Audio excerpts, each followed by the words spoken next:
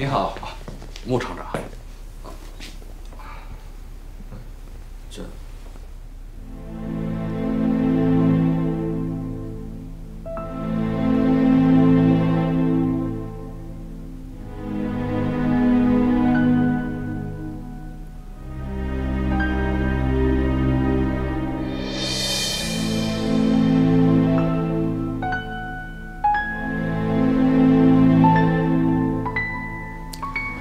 穆厂长，好久不见。不知道郭总大驾光临我们这个破庙，有何贵干呀？哎，这个态度不太友好吧？毕竟咱们也算是老朋友。好久不见，我来看看我的老朋友还好不好？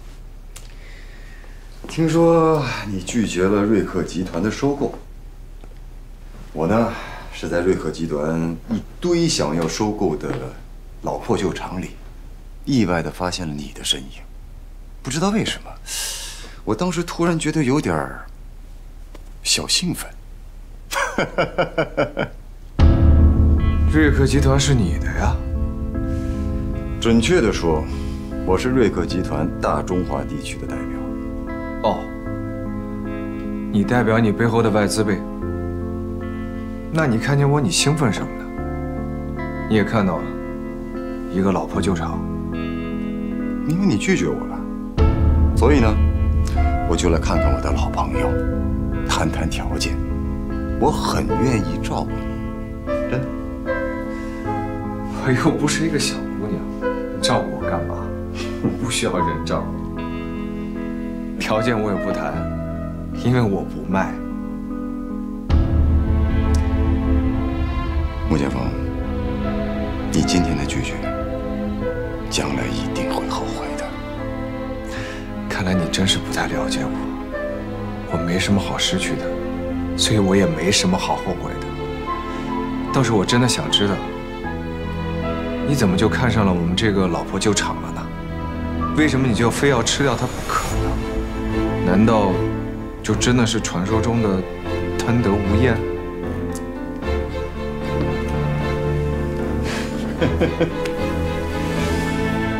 穆剑锋，你呀，慢慢的就会了解竞争中的法则。大鱼吃小鱼，小鱼吃虾米。如果你们这次不接受并购，那么你们将来就会变得跟灰尘一样。嗯，虾米也有虾米的活法，我们在本土上，早晚会找到适合我们的水温。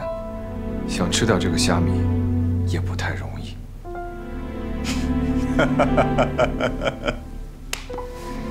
好，那我就不心软了。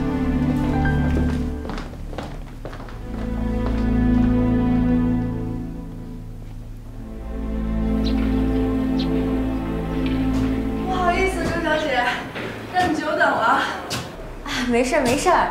你们做医生的工作忙，都理解的。哟，您怎么受伤了？啊，没事儿，有个小意外。那个施工还算顺利吧？我早就想过来看看，我白天实在是摸不开身儿。哎，放心吧，都快着呢，您进里边瞧瞧。好啊。来，请进。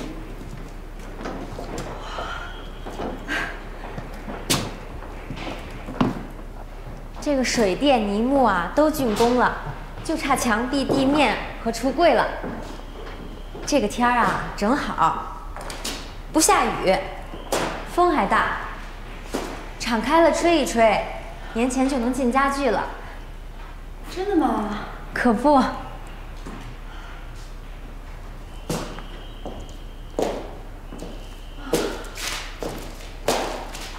对了，上次我们去看的那套橱柜，我后来还是订了那套橡木色的。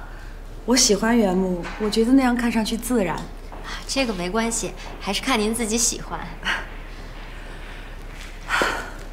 这一块我太喜欢了，有点 loft 的感觉。在美国的时候，我就特别希望我自己能有一块相对私密的小小的地方，看看书，发发呆，胡思乱想一会儿。没想到在这儿实现了。这个正好您分的是顶楼，而且这个挑高也够，所以我就做了这么一个设计。您这个房子呀，还真是不错。您看这个窗户的朝向也特别好，前边没有遮挡物，楼下呀就是绿化带，再往前一看还能看见人工湖。我巴不得今天我就能搬进来住，看完了今天的日落，看明天早上的日出。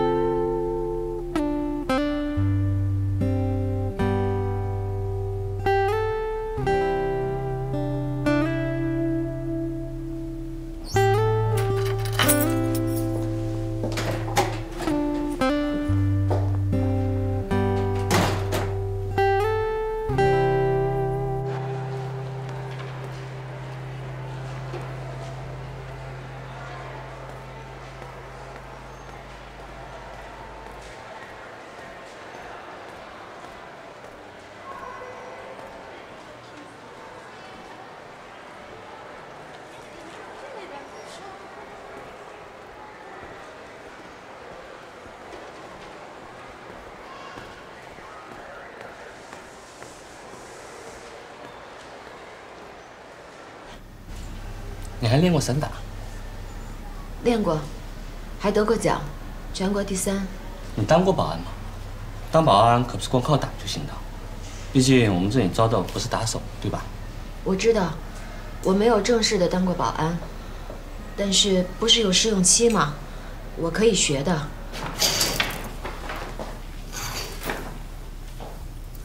我就很喜欢窗纱，透着它能看见外面的光。从外面能看见家里的光，这样会让人觉得很心安。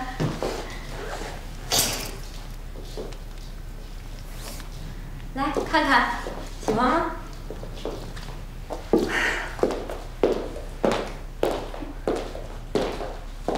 很小资，我就喜欢小资。有的人听到这个词儿就不高兴，小资怎么了？小资又不犯罪，对吧？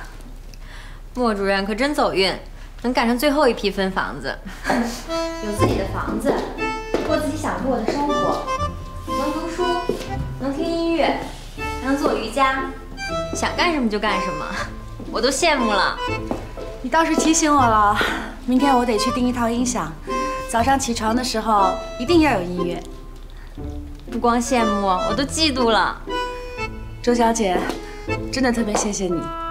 暖房的时候你也来好吗？我一定来。哎，对了，这房子呀，放2个月味儿再搬进来，甲醛对人体危害很大的。知道了，我是个医生。那没什么事儿，我就先走了。拜拜，拜拜。辛苦你了，周小姐。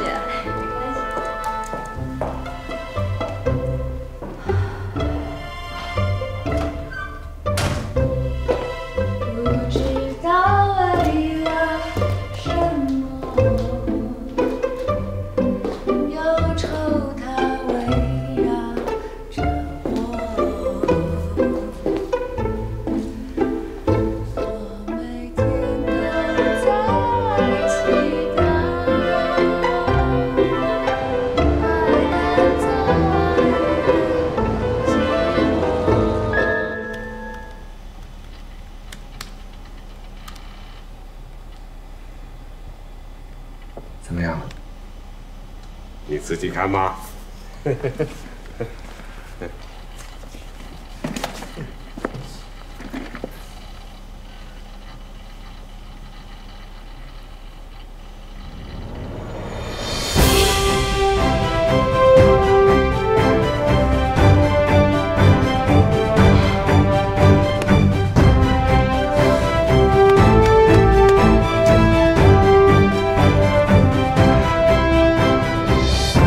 孙，车间你要给我备好，我们总算是已经有了阶段性的突破了。现在咱们要把养鸡大厨实打实的看一看啊！好，太好了！是啊，又向前跨了一大步，不容易啊。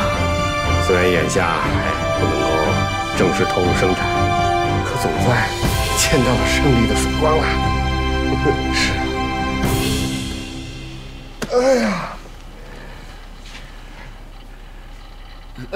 厂长，没事没事，待会儿就好。林峰啊，剩下的事儿都交给老孙去办。你呀，现在主要的任务就要回去好好休息，啊。是，总算是可以睡个踏实觉了。那我先回去了。好。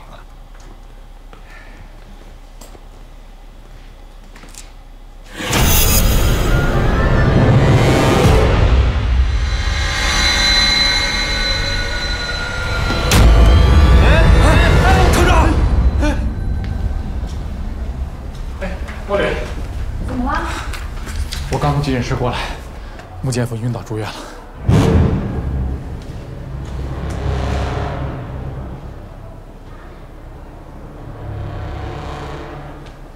哎，你不去看看啊？啊？急诊那边又不是没有大夫。那个，他晕倒了，可能就是因为厂里的事儿太多，累的吧？是累的吧？你去看看不就知道了吗？我不去。行了，这都什么时候了？ 你就别赌气了，你是个医生。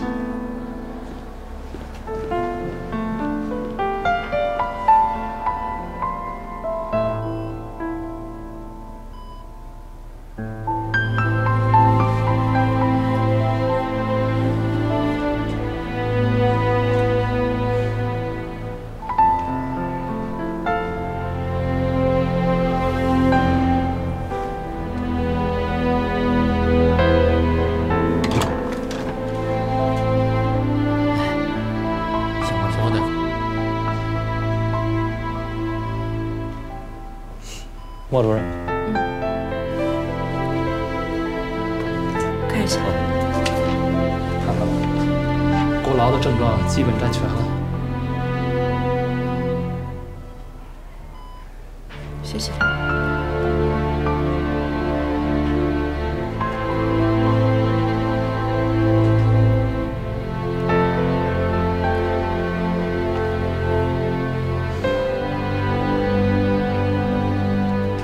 这人都快被累死了，什么事儿值得这么活命啊？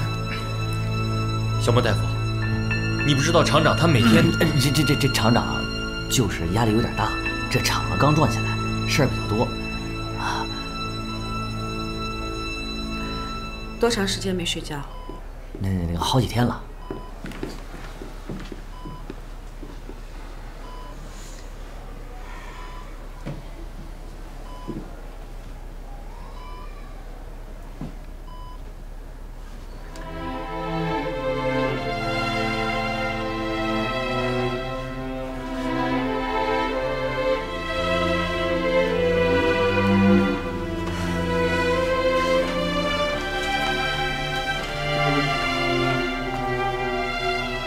想要劝劝他，该吃要吃，该睡要睡，没有什么事儿值得舍生忘死，命都没了，奋斗就是个零。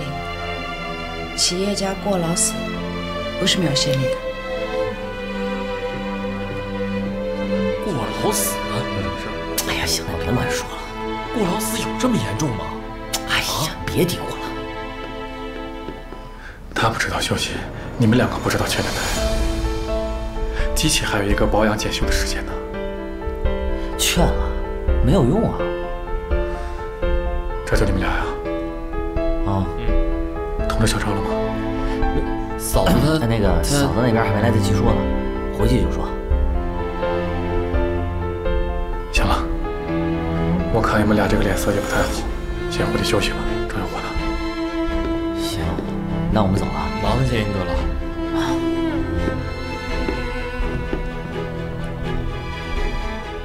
哎，金元啊，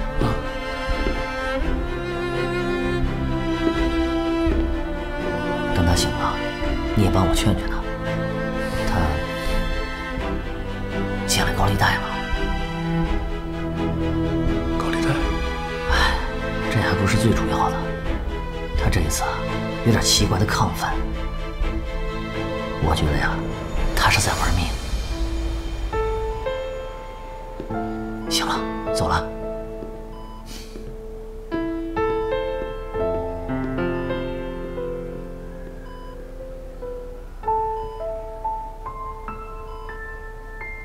我就知道你这嘴把不住门。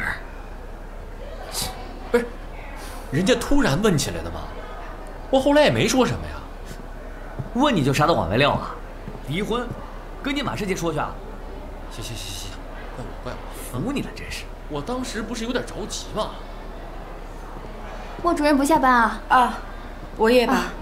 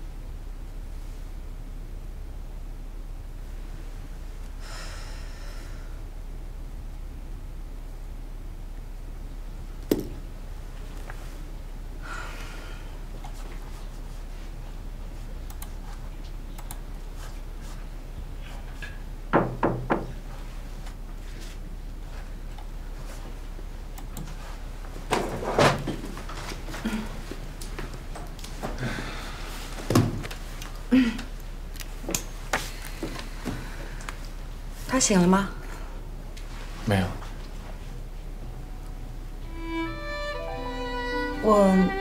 我刚才研究了一下，他这个应该就是疲劳过度，好好睡一觉，如果这2天能缓过来，应该问题就不大。这才是一个好医生应该做的。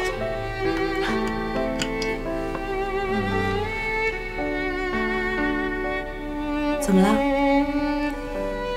有点奇怪，我给赵雨婷的电话一直打不通，按理说她……我不想听。急诊室有医生，再加上一个你，足够了。我得再去巡一遍病房，有2个病人，我还真的是有点不放心。但愿一夜平平安安的，麻烦事别来找我。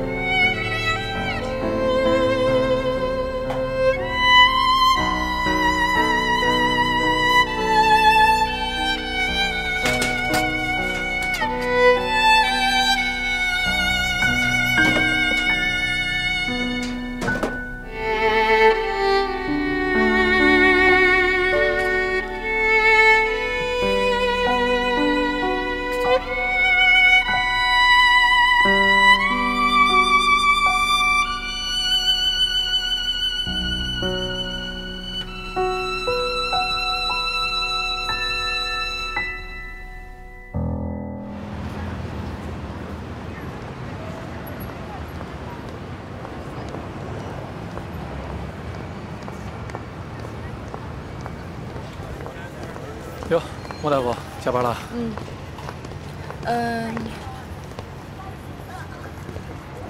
醒了吗？他没有，睡得像个孩子一样，也不翻身，也不动。哦，这是我让对面的餐馆给他煲了一锅汤，等他醒了，让他喝一口。有战友真好，你好好照顾他，我走了。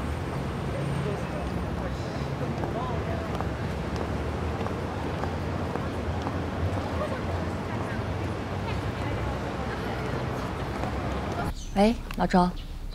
哦，不玉，怎么了？冯总真的要在我们山居旁边开他的意大利式度假庄园了，围墙都快跟我们后院挨上了，这就是要活活击垮我们呀！没错，那家像饭的把宅基地的租赁权卖没卖给他们？还没有呢，要不今年秋天就得关门。哎，你等一下啊。你偷偷摸摸的干嘛呢？要听大大方方的听啊，那不有台分机吗？哎，你说当初他要买山居，我没答应卖给他，他这是开始报复了。这样，我们看谁报复谁。我给你下一条毒计，在冯焕把那块宅基地的租赁权买走之前，不惜血本的先下手，把那块地啊先弄到你手里，在他那四不像的意大利庄园的腹地插上一杠子，这冯焕呐，能从轮椅上起来跪地求饶。你想开什么价就由你了，不玉，明白没有？那我给他开什么价啊？你装修一个传统高级的乡村式的大宅院花多少钱，就跟冯焕开多少价，再加上娟儿4年大学的学费杂费，加上吃住，外加你和小薛的退休养老医疗，我看啊，你先跟他要300万不过分。你知道他给那个姓范的人家出多少钱要买他们的宅基地吗？15万。你出20万，大不了出25万。那我也得有啊！啊！哎呀，你说你把我跟程良挂起来，把我们俩拧干了、拧折了，我们俩也没有那么多钱呢。我跟你说啊，也许用不了25万，20万就成。主要啊，得看你说。20万我们也没有啊，这么大一笔钱，我砸锅卖铁，我卖肾卖器官，我也卖不出这么多钱来呀。哦，对了，小薛不是有个战友做肉鸡生意吗？你让他少打我战友主意。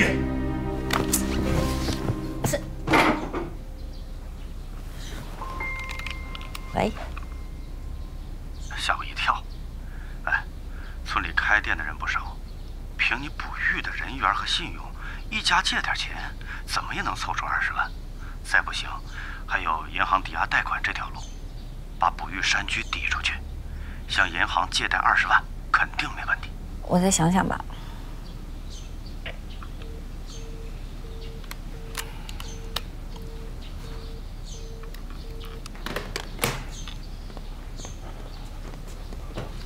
借个20万，跟一个亿万富翁打擂台，周作协这是疯了。你要是听他的，你也疯了。你刚说什么？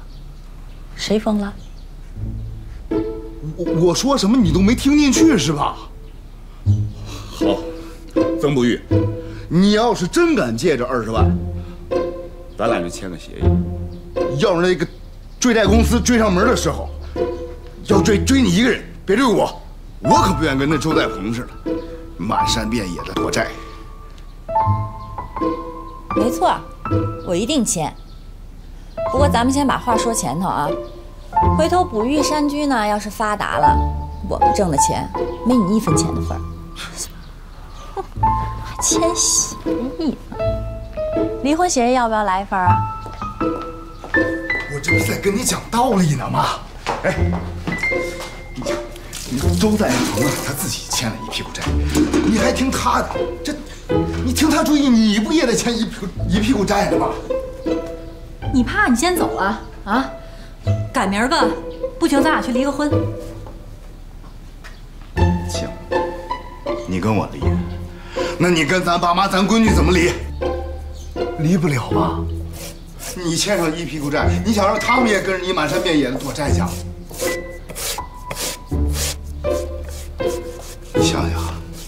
这个世上，谁真心实意的对你好？我。真要是你把这点家底儿都折腾光了，谁陪你往下过？还是我。那凭啥咱家的事儿我就不能插句话呢？村里媳妇儿姑娘的，谁跟你是这么不安分？你说你一个大男人啊，长得也高高大大的，你怎么这么没志向啊？你看看冯焕啊，人家瘫了都那么有志向，瘫在那儿，人家还一片片的起高楼，人家不但守着自己的地盘，人家还惦记着别人的地盘，人家把自己的一步步棋走得那么好，还防止别人把棋走得比他更好。是啊，我听老周的，我在心里我还拜冯焕为师呢。以我曾古玉现在的实力，没有办法把棋走得这么好，但是至少我要防止别人把棋走得那么顺吧。冯焕他早一天赢得这盘棋，我古玉山区就得早一天关门。说到底了，我不就是想守着这份家业，我把自己这份家业守好，守得更长远。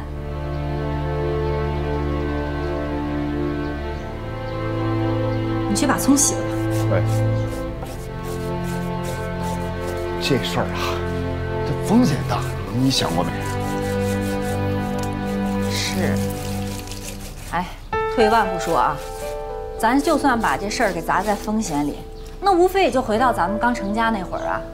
那个时候咱俩什么都没有，5块10块的把钱给攒下来，凑齐了捕鱼山居的老本儿。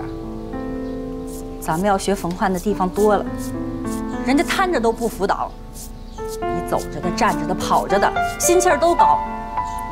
就你谢成良没志向。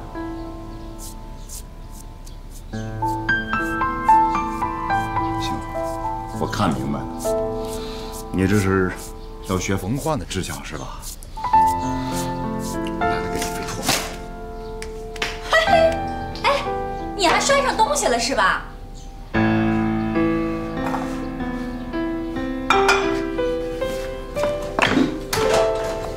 我还就摔了，怎么了？你是不是等不及了啊？要不咱俩现在就去打离婚去？离！哎，谢成良，砸这个铁的，砸起来有士气，声音响，省着砸坏了我的东西，我还得花钱置办呢。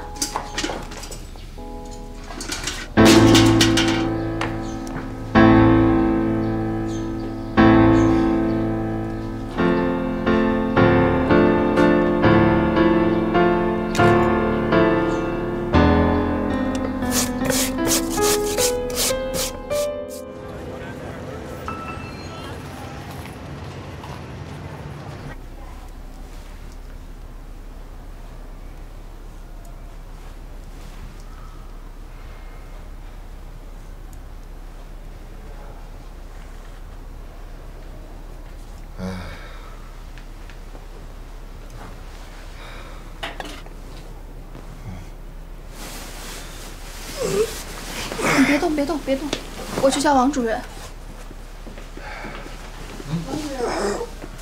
行了，你去吧。别动。哎呀，莫大连长，终于醒了。那怎么在这儿啊？够可以的哈，足睡了2天2夜。我问问你，什么事值得您这么舍生忘死的？哎，干嘛呀？干嘛？别动！我尿尿。你要跟着我啊？那边。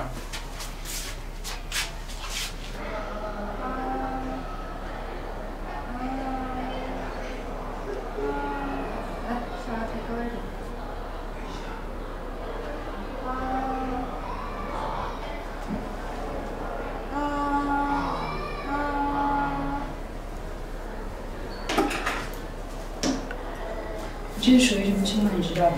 多长时间了？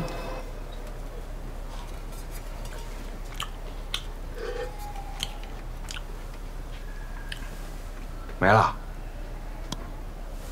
合着你就给我弄了这么点喝的，没别的了？不管饱啊？你也太抠了吧！赶紧找人给我点点东西，送过来。找人？找谁啊？我告诉你哈，就这口汤，那还是我每天找人提前给你包好了，放在你床头，也不知道你什么时候醒，就想着你醒了之后第一时间能喝上口汤，要求还挺高的你。你还是不是人啊？我饿呀，这光打吊瓶不吃饭，他不管饱。说这话你没良心，谁不是人了？啊，你躺这儿2天2夜不吃不喝的，你们家赵玉琴干嘛去了？我还以为我那个手机电话号码存错了，怎么打都是关机。把电话给我，我打一个，让他给你送吃的。别麻烦他。什么叫麻烦呀？自己媳妇儿给你送口吃的还叫麻烦呀？你躺着2天2夜，他不着急啊？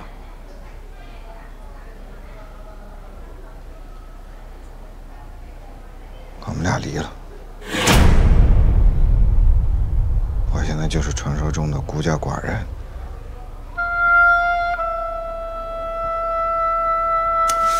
行了啊，别骂我，别批判我的人品，我也不想走到这一步。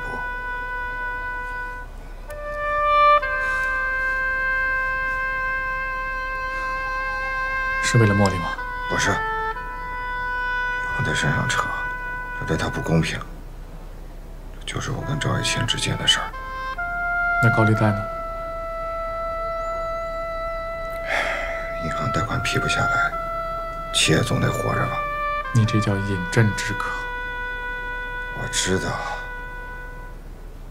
不喝渴死，喝了毒死，不就是看哪个死得更快吗？你没听说过绝处逢生吗？万一要是有一丝生机呢？那比马上就死强吧。反正我现在就是一个人一无所有，向死而生奈我何？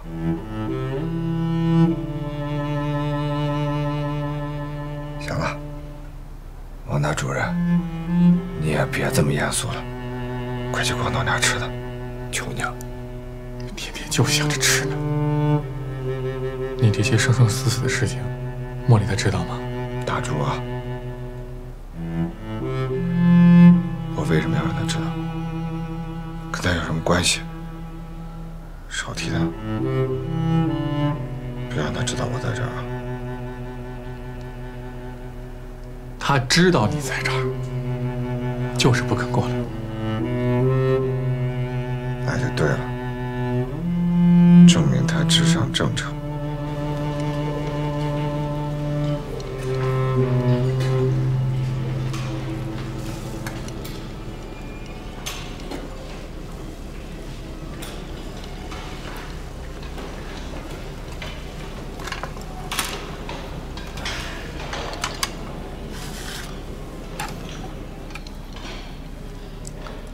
听说你的战友住院了，你能离我远点吗？听说这个住院的战友是那天在医院门口跟你暴力起冲突的那位的丈夫。你知道这个世界上为什么会有那么多的暴力冲突吗？为什么？因为有很多像你这样嘴贱的人挑起冲突，劝了呢还不肯走。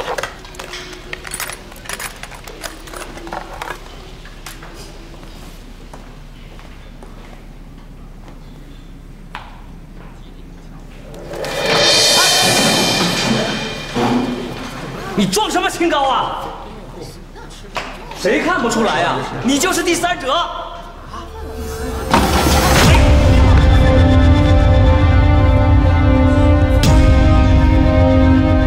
往别人身上泼脏水，你得先有证据，你再喊一声试试。怎么早没看出来？你是这么个小人。莫主任，咱们走。相信我 X 光眼，我看到的就是本质。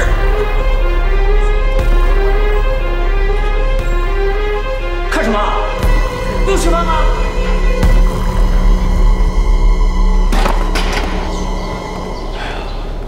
去外面吃个饭吧，我给你压压惊。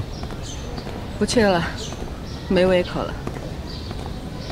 刚才啊，就想就近到食堂转一转，看有什么好吃的，给穆剑锋打点回去补一补。正好赶上这一档子事儿。那我就更不去了。嗯？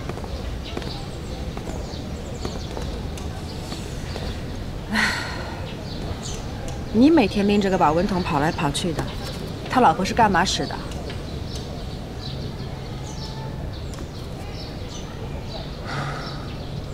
没老婆了，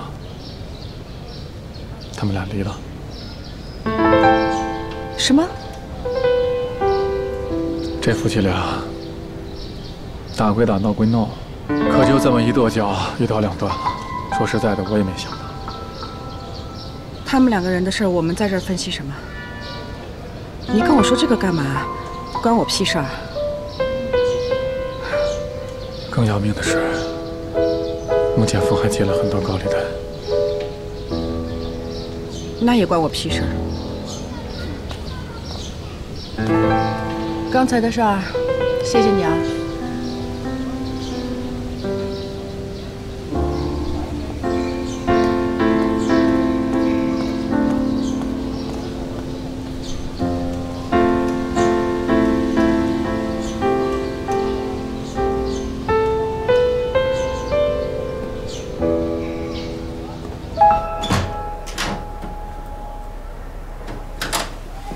穆剑锋，护士，护士，人呢？穆厂长，咱们可是白纸黑字签的合同，你们头一期的应还款今天凑不足，我们计息就应该按照这个数往下走了。老孙，你让会计查一下，账上还有多少钱，能付的就都先付了。可是，咱们这次付了款，他们也还要重复计息啊。还有啊，厂里运行的几笔款，照办吧。哎，好吧，走吧，跟我去会计室。早这么痛快，不就结了吗？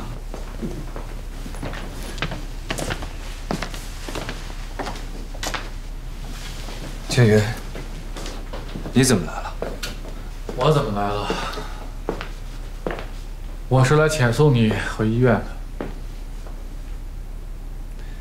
你也看到了，我哪有去医院躺着的福气啊！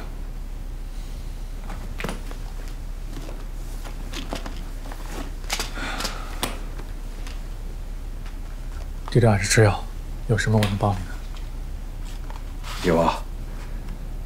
下回我再倒下去的时候，请不要让我醒来。净胡扯！不管到什么时候，生命永远是最重要的。行。到了万不得已的时候，我就把我这个躯壳活着交给你。穆连长，你别忘了，你曾经是个铁道兵，你完成了多少个不可能完成的任务？我相信你一定会绝处逢生。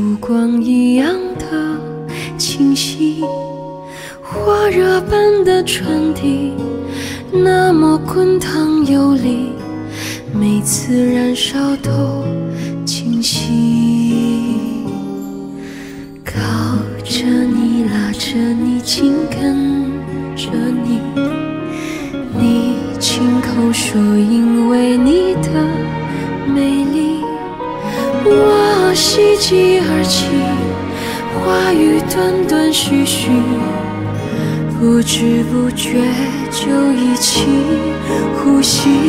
如果爱非要一句承诺，我相信有朵永远盛开的烟花，无论阴差阳错还是相濡以沫，爱人啊，我多么依依不舍。如果爱需要痛来让我愿体验那飞蛾扑火的快乐。既然萍水相逢，绝不轻易放过，许多年后请抱着我。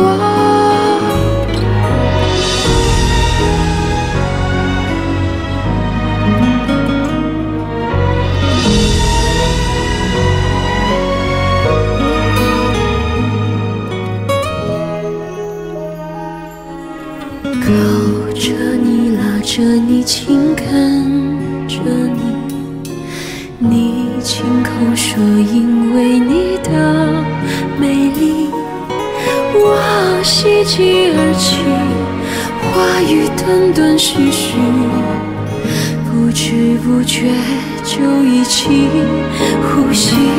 如